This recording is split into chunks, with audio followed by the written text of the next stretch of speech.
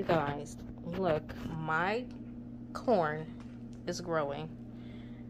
This is the sweet corn. I planted it on the 26th, and look at it. It's already like 2 inches. This is, what's this? Yellow bush beans. What else is growing in here? I have one growing here. And this is my sweet peas planted on the 26th. And just to show you the greenhouse, some growth there with the chard, and then I have my beefsteak tomatoes, and then those are my organic Ace tomatoes. So we're growing. Alrighty, so here's my corn today, just from yesterday and today. It was 2 inches. Look at it. It's about 4 inches now. And that's my little pea there. And I'm so excited because we have leaves. Check this out. We have leaves, guys. Look at this. Look at this. We have leaves. Look at this one. That one too. We have leaves, guys. And this contender bean is coming up. I'm so excited. Alright guys, so if you cannot afford a seedling heating mat, you don't need one. That right there is a good old-fashioned hairdryer. And it's on the low setting, so it's keeping it warm in there. Look at all of this. And what's crazy is that earlier I showed you guys the plants, and the dryer has been off for hours, but the heat stayed in it. It's a nice 70 in there. I don't know if you can see it, but right there. Look through there, right there. Those are the plants from earlier. They stood up. That's the corn right there in the front. Opening up, it has a leaf. And in those bottles, it's kind of foggy. Those plants have stood up and the leaves have opened up. Let me see if I can. There you go. So you just keep it a nice 70 degrees, preferably closer to 75. And they respond much faster, grow much faster. Okay, so it is 5 p.m. It's time to put my plants back under the grow light, or I should say turn the grow light on. So I took them out to water them. And as you can see, they've grown quite a bit. It is February 1st, I believe, and this is my corn. This is my yellow bush bean, so I'm going to eventually take these out. I'm going to go to the store today and get some planting pots and transport them, or transfer them. Now this one is also a bush bean, and I have some growth. My peas growing. I now have, let's see what's new. Where is it?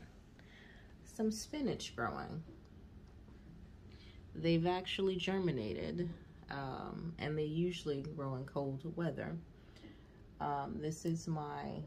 These are my Ace tomatoes, organic Ace tomatoes and beefsteak. And so I want to bring something to your attention.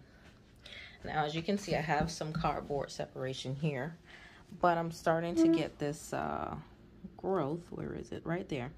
That only happens when you have wet cardboard, or you overwater and your soil is too wet and the temperature's just right. Now, I didn't overwater these, but the board has been wet, so it's easy to get rid of this. As you can see here, I don't have any cardboard separations because when it started, I just took them out of there. And also here. So once the soil is a bit held together and it starts like this growth, I just turn the heat up to 70 so that it can dry out.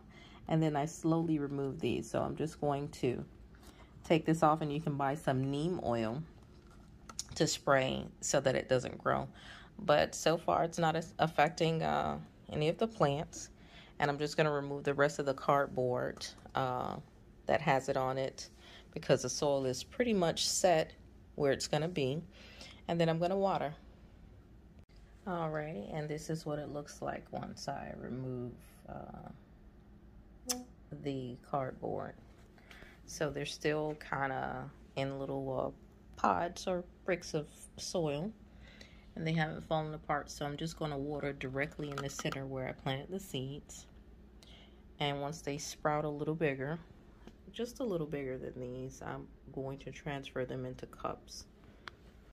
Alrighty, so my daughter and I went walking, and we got quite a bit of, I guess you would call it firewood here, but we're going to use it to make wood ash as a fertilizer. We got 2 big oak logs, and a lot of these branches fell from oak trees, and I'm going to burn the small ones tonight. And that little one there is quite a nice size, and I got a staff here. I don't know if I want to burn him just yet. Might need to dry it a little bit more, but you just put it in a little grill that you have, and take the ash out and store it in a container, maybe a paint can. I have an old coffee can, and that's how you make fertilizer. So in order to make your fertilizer out of wood ash, you just take a piece of brown paper bag. Here I got a piece of Whole Foods bag, because I know it doesn't have any chemicals in it. And you just put your twigs in the bottom on the rack on top of the paper, and then you just set it on fire and let it burn down to ash. I'm going to probably get some bigger branches to put in here, but I want to get all the little ones for now. And that's how you make your wood ash to fertilize your plants for, I believe is it potassium? Phosphorus, I can't remember, but I'll look it up. I'll show you guys the grid here. Okay, buddy.